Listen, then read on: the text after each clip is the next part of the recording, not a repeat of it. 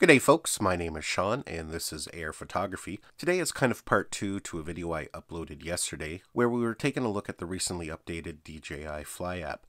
They've recently updated it to version 2.1, and they've added some new features and enhancements. In yesterday's video, we took a look at the function button over here and some of the new customization options for it. In today's video, we're going to be taking a look at the new attitude indicator and compass. They've made some significant changes to how it was before, so let's just jump right in and take a closer look.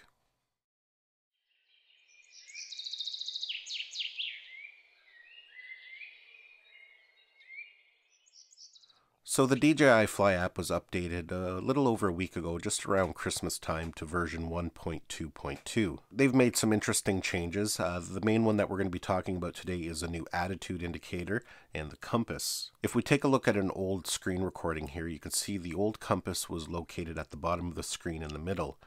Basically, it helps you orientate yourself to the drone if you've lost it up in the sky.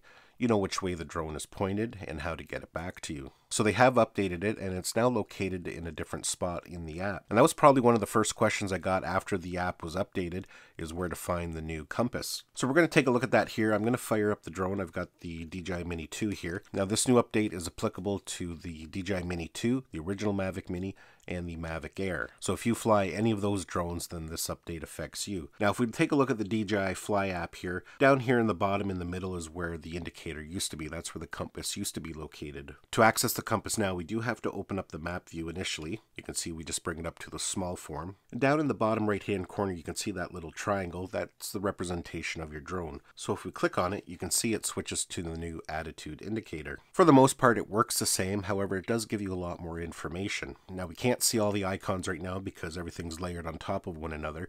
But here in a minute, I'm going to take it out in the field and I'll show you exactly how it works. But what you can see there right now is a blue triangle, and that's basically a representation of your drone. Now the new attitude indicator does have some extra information that the previous version didn't have, and that it can show us the angle of the drone up in the air. For example, when I turn the drone from side to side, you can see that line changes as well, and that shows the orientation of the drone in relation to the horizon. If I tilt the drone forward, you can see it moves to the top.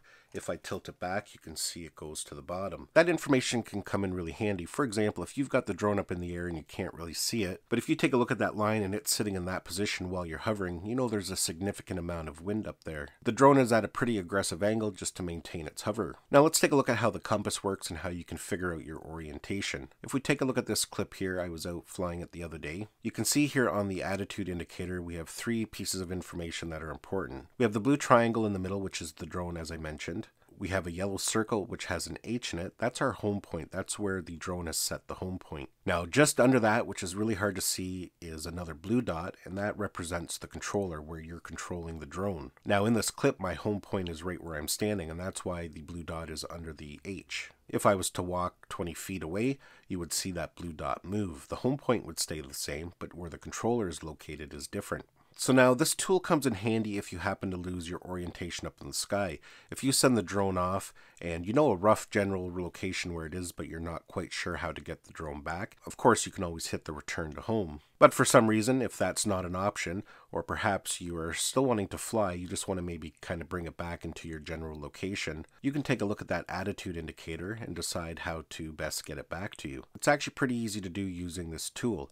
For example, like we mentioned, there's the drone in the middle and it's a pointed triangle. As we use the control stick to spin the drone, you can see that our home point and the blue dot, which is where we're located, kind of comes into view. Once it's lined up with the point of the drone, you can just push your right stick forward and the drone's going to come back to that location. As the drone does come closer back to you, you can see that the home point and the drone icon get closer. By the time the drone gets back to you where all the dots are lined up, you should be able to see it and hear it up in the sky. So for the most part, it does work quite well. I've had some comments on both sides of the fence where some people like the new setup and there's others that don't like it. They preferred how it was before. Personally myself, I don't use the compass a lot. I usually have a good feel of where the drone is up in the sky.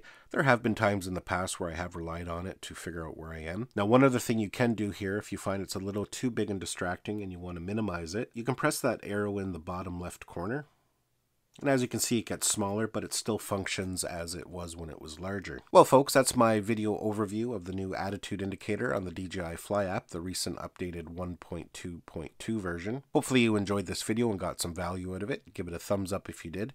Don't forget to subscribe to my channel so you don't miss any of our upcoming videos, and we'll see you in the next one.